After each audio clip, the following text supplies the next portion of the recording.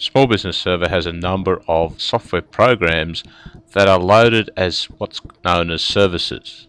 To locate these, you go Start, Administrative Tools, Services. This will provide you with a list of the system services. We can resize the columns simply by dragging them out, and then we get an indication of the service name, a description if available, the status, whether it's started or not running, the startup type, whether it's manual, automatic or disabled. Automatic services start when the server is booted, and each service needs to log on as a specific user on the system. If you have any problems with services, you can work on them simply by right mouse clicking and selecting from the options that are available. If we wanted to select a service and start it, we simply right mouse click and select Start.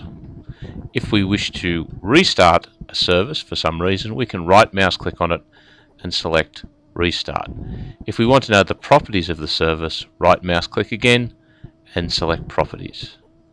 Here we'll be given the information about the service, what type it is, we're able to change it, what piece of software is actually loading, who the service logs on as, what recovery options are taken if the service fails to load, and what dependency the service has.